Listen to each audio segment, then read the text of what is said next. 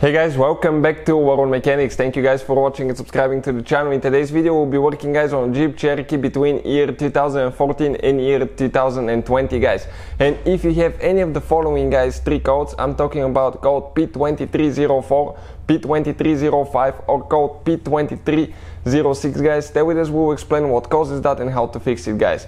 Most of the times it's just one component that causes all these three codes depending on how it fails. As you can see, the engine is out of the car. Why? Because we removed the engine guys to show you how to rebuild and remove pretty much anything on it guys. We made close to 100 videos and now we're making some common problems, engine codes and things like that related to Jeep Cherokee. Why we do all that? Pretty simple. Our mission in the shop is to save you as much money as we can guys. All we need in return, please subscribe to the channel and like the video. That way guys we can keep providing that free information to you. So let's say you find out what's wrong with the code, we'll share all the parts, tools, the scanner that we use guys. All that, the links will be in the description of the video below for your convenience. Let me show you what we have now here. This specifically guys is an engine out of 2016 Jeep Cherokee 2.4 multi-liter engine guys. This is the Multiair, very complicated engine by the way, but it's very efficient. That makes it very efficient. This is the scanner that we use. You can see it supports Jeep, pretty much any car you can think of. This is my favorite scanner guys. I'll put the link in the description of the video below. What I love about that thing, they release updates all the time. Second guys, you can access every computer in your car. You can read codes from every computer. You can delete codes and see live data for every computer. So amazing guys. Now how do you guys fix any of those three codes from P2304 to P2306 guys? You will need to remove your upper engine cover.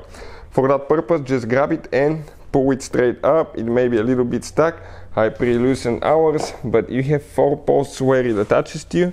Okay, you can see, and once you pull it out, it just comes out guys. Now right here, let me show you what we're going to talk about now. Starting on the very left side where the oil cap is, you're going to start with cylinder number 1, 2, 3 and 4 because it's a 4-cylinder engine guys.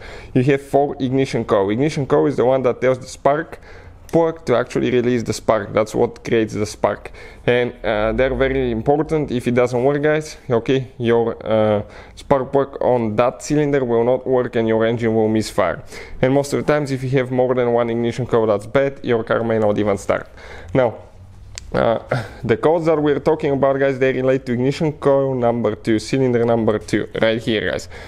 Those are the other ones. Okay, we have a video on the channel how to replace all of them, but things to look for guys, okay, make sure, okay, let me actually go ahead and remove that thing. Okay, I have everything pretty loosened here so I can show you guys, but make sure that the wiring harness, okay, is plugged all the way in. That red thing needs to be all the way in guys, otherwise, okay, if it's not in, it's going to come loose. Now you press down here and you pull it out. Okay, and this is your ignition coil. Now if you need to remove it, all we have to do, remove that bolt and pull it straight out. We have a special video that explains everything about replacing the ignition coils and how to access all of them. But now guys, when you plug it back in, make sure that it clicks all the way in. Okay, listen now, make sure that it's all the way tight. Okay, and then push that red thing. Okay, otherwise, okay, you can come loose guys. Now if you don't push it all the way in, you will not be able to lock your red thing. So if you didn't lock your red thing, there is a problem guys. Now if it's not a broken wire, loose connection, most likely it's bad ignition coil, and we'll have the link in the description of the video below where you can get one from guys.